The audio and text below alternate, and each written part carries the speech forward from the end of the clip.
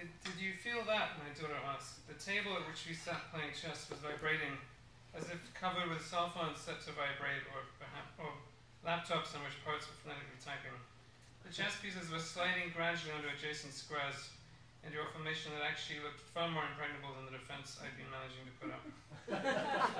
I looked under the table to see if the dog was humping one of the legs, but there was nothing on the floor but figurines discarded from an aborted claymation project.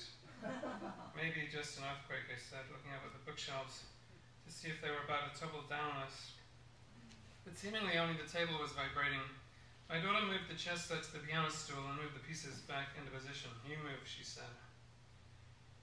10 minutes later, she forced me to cede defeat. The table was still vibrating, but had risen a few inches off the floor and was glowing slightly. We needed a new table anyway, I said. The finish is slightly cracked. Help me take it out onto the street. Maybe somebody in the neighborhood wants a vibrating table for their boudoir. It took some effort, but we were able to push the levitating, now violently bucking table out of the door, down the corridor. Once we got to the elevator, however, a flaw in my plan became evident. The table was violently slamming itself against all four walls, randomly pushing elevator buttons in the process. It would have been dangerous to try to get into the elevator with it. So instead, I suggested we let it ride randomly up and down the shaft, hoping only now I would not guess we had put it there.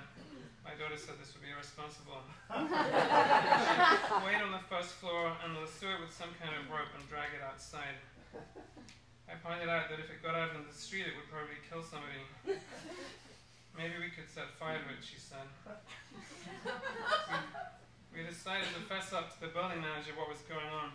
But when he opened his door, we saw that all his tables were doing the same thing. He glared at us accusingly.